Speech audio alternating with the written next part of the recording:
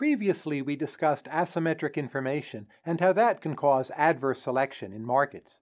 In this video, we'll tackle how asymmetric information can lead to moral hazard. Let's start with an example.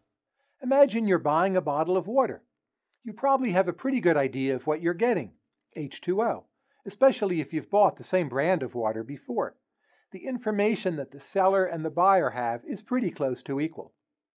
But things get more complicated if you're dealing with something like repairing your car. The mechanic says you need a Johnson rod. Do you? Do you even know what a Johnson rod is? The mechanic knows a lot more about car repair than you do, and that makes it hard to know whether the mechanic is correct or even telling the truth. You might end up paying a lot of money for car repairs you don't really need.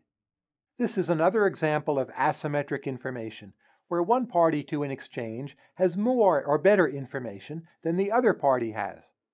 As we'll see, asymmetric information can challenge markets and sometimes cause them to fail. When one party to an exchange has an information advantage, they may have an incentive to use that advantage to exploit the other party. And that temptation to exploit is called moral hazard. The car repair problem is just one example of asymmetric information and moral hazard. A taxi driver has more information about the roads than does a tourist. He may take a longer route in order to get a higher fare. A restaurant owner knows more about the safety of his restaurant than does his insurance company. He might choose to skimp on sprinklers if he's got fire insurance. An employee knows what he's been working on all day, whereas the manager maybe does not. The employee might choose to goof off rather than do his job. These examples highlight a concept called the principal-agent problem. Often when you hire someone, that person has more information than you do. Indeed, that's often why you pay to hire them. In the case of your car, you are the principal and the mechanic is your agent. Your incentive is to get your car fixed and not waste too much money. His incentive might be to get as much money out of you as possible. Given that he has information about cars that you don't, he can lie to charge more. In this case, there are conflicting incentives, and you don't have the information to know a good deal from a bad deal. Ideally, you would like to align the incentives of the mechanic with yours so you don't get swindled. That is, at least in principle, how you can solve a principal-agent problem.